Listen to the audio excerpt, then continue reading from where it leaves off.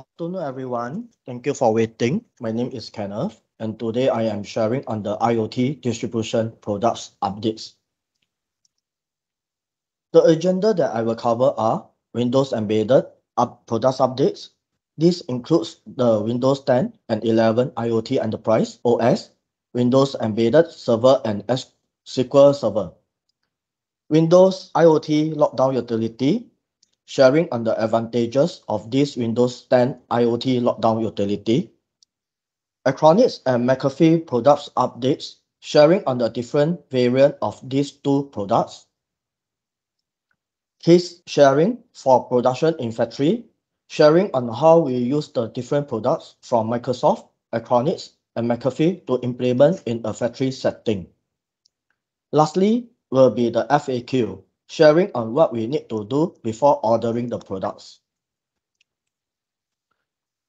What is Windows Embedded OS or IoT OS? You might not know what is Windows Embedded OS or IoT OS. Windows Embedded is a series of customizable operating systems for special requirements. It can help equipment manufacturers to shorten time to market. It is applied extensively in tens of thousands of devices in the smart device domain, such as thin client, host terminal, ATM, kiosk, digital signage, onboard and navigation devices, industrial, security, and medical equipment. Even if you come from industry like finance, service, retail, industrial automation, medicine, and transportation, we can build cost-effective and tailor-made solutions according to your specific requirement. In short, this Windows Embedded OS or IoT OS can be used in almost all places or applications. However, it must be used with a specific purpose and not for general purpose. Windows Embedded Product Update. Under the Windows Embedded Product family, we have Windows Embedded Standard WES, Host Ready Industry, Windows Embedded Professional for Embedded System FAS, CE Compact, Windows Embedded Server, SQL Server, and also the Windows IoT Enterprise OS. WES has a smaller footprint. In this category, we have WES 7E, 7P. POS are mainly used for retail. In this category, we have Win 8 or Win 8.1 industry. FAS is the same as Windows 7 Pro, but only for embedded use. In this category, we have Win 8 or Win 8.1 Pro. CE and Compact usually used for smaller machine, single operation, example barcode scanner, hardware real-time support. In this category, we have Compact 2013. Windows Server and SQL Server, they are used for fixed function devices. As example, surveillance video, call center, recording program, etc. It cannot be used in mail exchange. Under Windows Embedded Server, we have the latest product, Windows Server IoT 2022. And under SQL Server, we have SQL 2019. In general, EOL dates are listed below each product. You can see that there are 3 new products that launched last year. So they are Windows IoT 2021 LTSC, Windows 11 IoT, and Windows Server IoT 2022. One thing to note, Windows 11 IoT does not have the LTSC version yet. Microsoft estimated to launch the Windows 11 IoT LTSC on year 2023. Actual schedule yet to announce. I shall share more on the differences between LTSC and SEC on the next slide. On this slide, you can see that version 21H2 is the latest version for both Windows 10 IoT Enterprise 2021 LTSC and Windows 11 IoT Enterprise. Starting from year 2021 onwards, Microsoft has renamed the semi-annual channel SAC to annual channel AC. This is because from year 2021 onwards, instead of having 2 features updates per year, it has reduced to once a year. As you can see from this table, the feature update for AC is once a year and LTSC is every 2 to 3 years. For AC version, user can only delay the updates for 365 days. Beyond that, user will be forced to update. Whereas for LTSC version, user can choose whether to update or not. So I give you a scenario. If you have a group of kiosk systems that are linked to one another, and after updating the features, the system clash because the new updates might not be compatible with the hardware. If you have been to McDonald's, you probably have seen the kiosk system. Imagine what if all the kiosk systems are down, then it will be a major issue. Another main difference is the service lifespan. LTSC is 10 years, whereas AC is only 18 months. That's why most of the embedded user will prefer LTSC.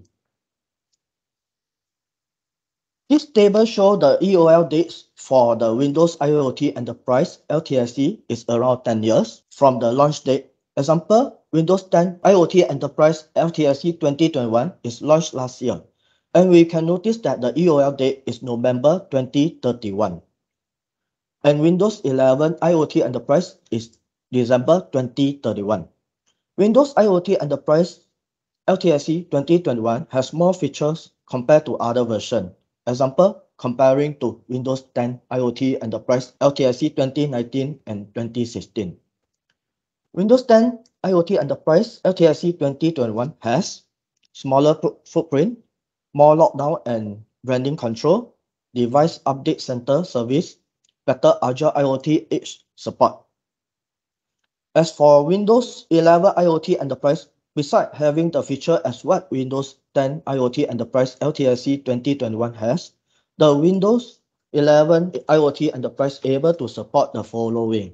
It has a new modern UI and able to support Wi-Fi 6E and USB 4.0. The TPM 2.0 required has to be physical hardware. To summarize, what has changed for Windows 11? Updates is once a year, previously is twice a year. Lifecycle is 36 months for commercial edition. New user experience, able to support USB 4.0 and Wi-Fi 6. If you intended to upgrade from Windows 10 IoT to Windows 11 IoT, you have to meet this requirement. Basic requirements for Windows 11 IoT are 1 GHz 2-core CPU, 4 GB RAM, 64 GB storage. It is suitable for devices that interact with users which require extra security protection. We are able to provide in-house lockdown utility for kiosk mode, hardware compatibility, guarantee, and technical consultancy. Microsoft has released a product, Windows 10 IoT Enterprise on ARM. This is for ARM NSP series. It is for users who plan to use RISC instead of the x86 and want to run x86 on ARM to save development costs. It has a new pricing tier, which is the Windows IoT Enterprise base. The price is lower than the existing 3 Windows IoT Enterprise tiers. It is perfect for device builder targeting small form factor, low cost, and low power IoT devices. The operating system features across pricing tiers and CPU architecture remain the same and are not changed by the introduction of this new tier. You can approach us for more information.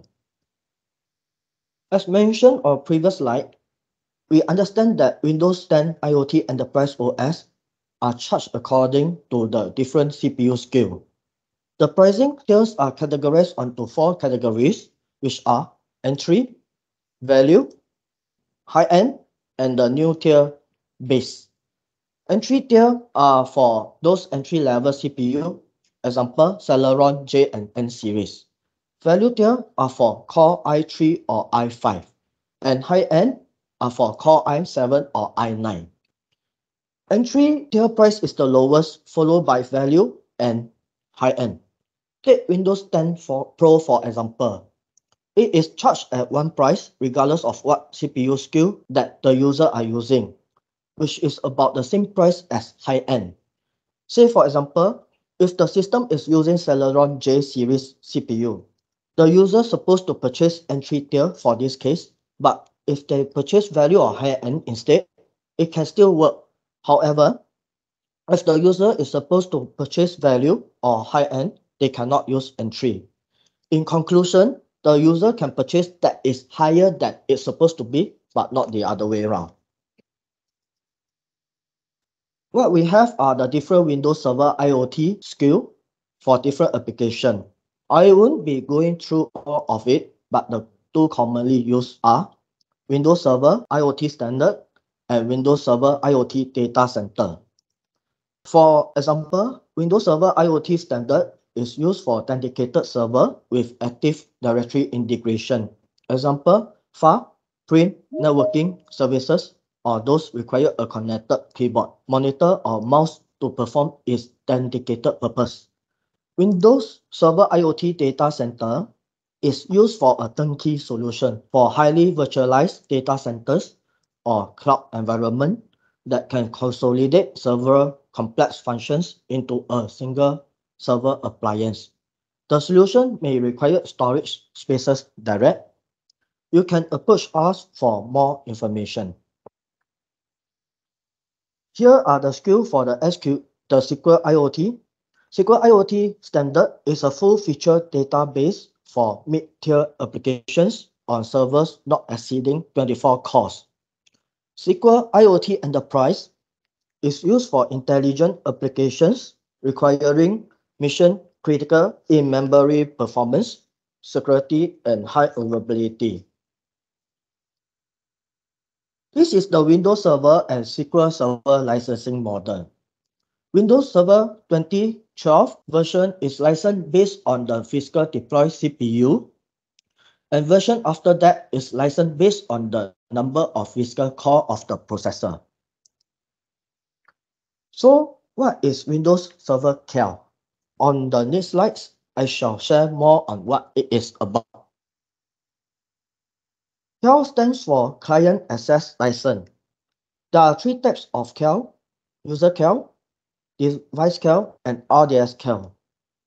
With the User CAL, user can purchase a CAL for every user who access the server to use services such as fast storage or printing, regardless of the number of devices they use for their access. So, purchasing a user CAL might make more sense if the company's employees need to have roaming access to the corporate network by using multiple devices or from unknown devices, or if it has simply have more devices than user in the organization. With a device CAL, user purchase a CAL for every device that access the server, regardless of the number of users who use that device to access the server. So device CAL make more economic and administrative sense if the company has workers who share devices. For example, on different work shifts, RDS CAL is required for remote desktop access. There are two types of RDS CAL: RDS per user CAL and RDS per device CAL. This is ideal for companies with users who need to access the full desktop remotely. Remote desktop services access require both a Windows Server CAL and an RDS CAL for each user or device. Now I am sharing on Windows Server IoT 2022, which is the latest version. It is a long-term servicing channel, LTSC, offering which provides full capabilities of Windows Server 2022 for fixed function server class devices supporting demanding workload at the edge. Windows Server IoT has a few versions. The main differences between these versions are the VM support and CAL requirement. To qualify for additional VMs for standard, storage standard, or telecommunications, all cores must be licensed again. Once all cores are relicensed, Rights for 2 additional VMS for a total of 4 VMs will be granted. Say for example, if you want to license 3 VM, from the table on the right, we can see that under standard licensing, it can license up to 2 VM rights. So if you want to license all 3 VM, the user have to purchase 2 numbers of standard license. If you were to purchase the data center licensing, which able to support unlimited VM rights, to license 3 VM, this might not make economic sense, as the cost of the data center license will be higher compared to 2 numbers of standard license. Windows 10 IoT lockdown utility. At Advantech, we can assist to utilize the Windows 10 IoT Enterprise lockdown function to come out with a user-friendly UI. Instead of typing the command in the command line, you can use the UI to click on different settings. So this is a screenshot of the Windows IoT lockdown utilities. Clicking on the different setting on the black column, you can use these settings to modify based on your preference. You can modify the shell launchers, keyboard filter, setting, remove pop-ups, notification, and more. Acronis and McAfee products update. Acronis is a leader in cyber protection. Under the Acronis product family, there are Acronis True Image OEM version, Acronis True Image, Acronis Cyber Backup, Acronis Net Deploy. Acronis True Image OEM version is targeting OEM customer. It is based on 1 or 2 features that OEM customer frequently use in Acronis True Image. Under this version, it is categorized to personal version, HD version, data protection version, Acronis True Image OEM for server. Personal version, it is widely used by PC manufacturers and system builders. It provides easy to use factory reset for all end user without the need to ship PC back to factory for reset. Also used for embedded solution. HD version is the best choice for hard disk vendors, provides disk cloning as a major value for end user. Allow end user to clone full system from old disk to new one without hassle.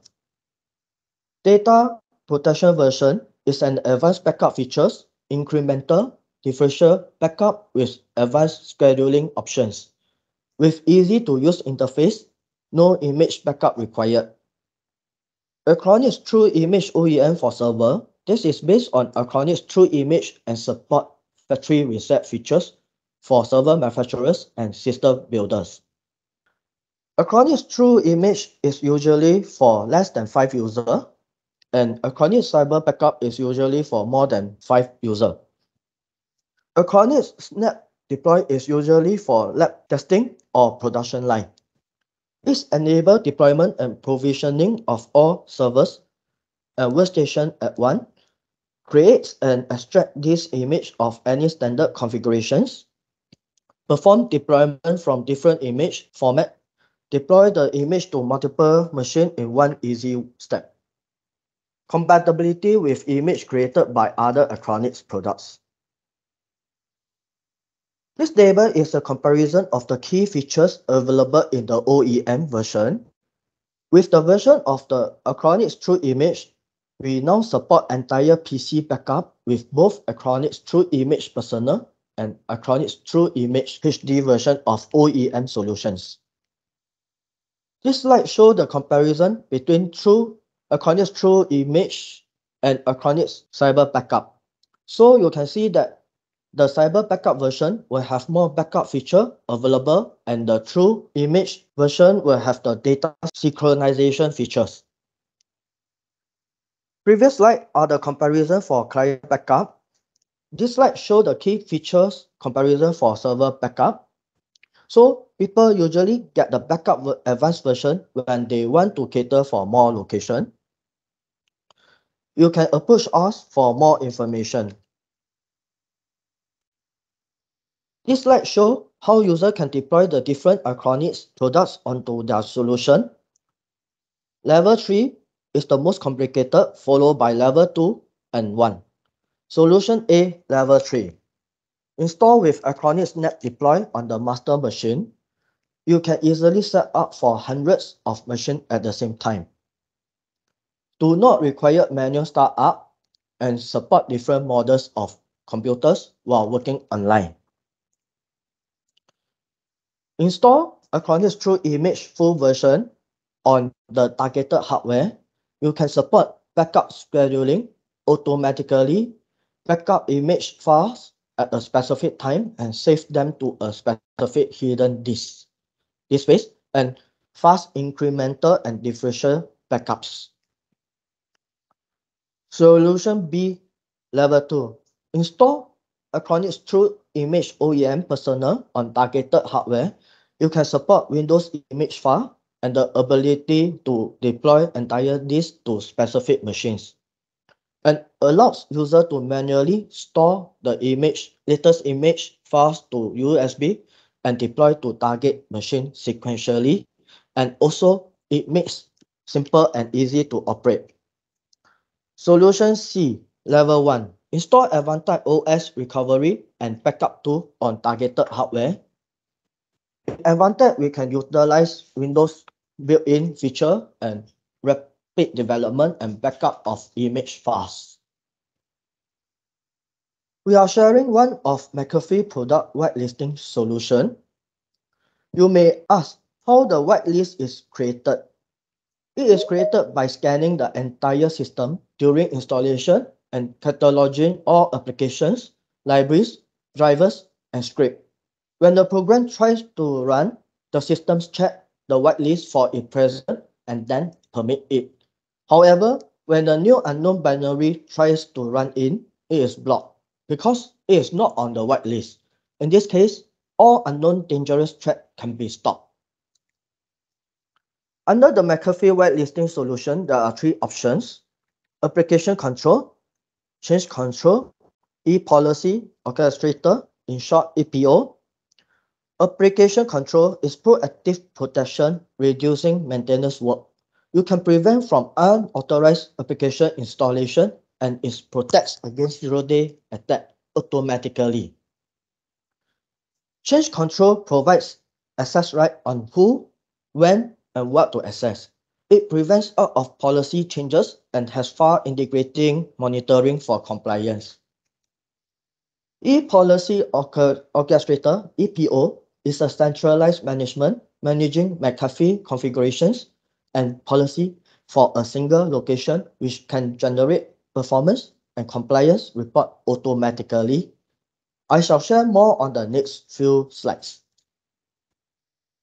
In Advantech, we utilize the McAfee built-in features to come up with the McAfee Manager. This McAfee Manager makes McAfee application without EPO and McAfee embedded control easy to use. You can configure and update the whitelist by using McAfee Manager. No need to key in using command line. You can combine the three options into a more comprehensive protection or something that's suitable for your application. In Advantech, we offer two types of licensing: distribution license and bundle license. For distribution license, it means customer only purchase the license without bundle with any hardware. This type of license, before ordering, customer will require to sign an indirect agreement. I shall share in details on the agreement in later slide. As for bundle license, means customer purchase the license together with the hardware. For this type of license, does not require to sign any agreement from the customer. On these slides, we are sharing the McAfee whitelisting for server OS. This slide looks similar to the previous slides, but take note that some of the part number are different. This slide has the comparison of the key feature based on the different combination selection. You can approach us for more information. Please sharing for production in factory. In Advantech, we provide easy, mass, and secure OS solution for production. For the factory automation, we provide a combination of package for ease of use, safe and secure software which includes Microsoft Windows, Acronis backup and recovery OEM version, McAfee whitelisting solution. To make the production site a smart factory, you may use Acronis Net Deploy to deploy not only OS images, configurations, but also the data of the whole disk, including McAfee production. Acronis True Image Backup or Recovery solution to the end devices in a massive scale simultaneously. When you deploy the Windows Embedded OS, Acronis and McAfee into the system, you will get the features and benefit. One-time charge perpetual licensing. You can proactively protect embedded systems with lower resource consumption without compromising system performance. Deploy quickly from a single image to multiple PC via a single point of propagation or multi-point transmission from a central management console.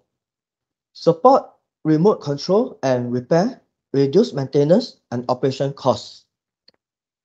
And manage deployment modes such as manual, automatic, user-initiated, and schedule. You can also work in standalone mode without network access. These are the complete operating system and distribution product for the three brands. I won't be going through much on this because it is just a summary of the product offering. Let's move on to the next slides. We have come to the FAQ session. Now I will go through the most frequently asked question. So when customer purchase the Microsoft OS distributed product, which means they purchase the OS from Advantech without bundling the hardware. In this case, they will need to sign the Microsoft CLA before ordering. CLA stands for Customer License Agreement. By signing the CLA is to make the customer and OEM to proceed with the purchase of the Microsoft OS distributed products. The CLA will be done over a secure internet portal from Microsoft. It is cost-free and does not include any minimum quantity or pricing. It is a base license agreement covering all available products in this licensing option.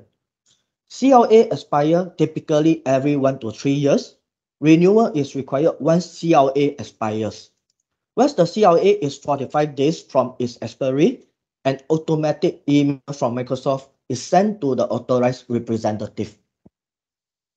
Acronis distributed products, no contract is required. When you purchase the McAfee distributed product, a contract similar to the Microsoft CLA called Indirect OEM Agreement is required before ordering the McAfee distributed products. We will require some information from the customer. Example, the full company name, address, contact person, their job title, email, and etc. Advantech will forward this information to McAfee to draft out the indirect OEM agreement. This agreement is perpetual. It does not have an expiry date, which is tagged to the company name. That will be all for this session. Thank you for your time.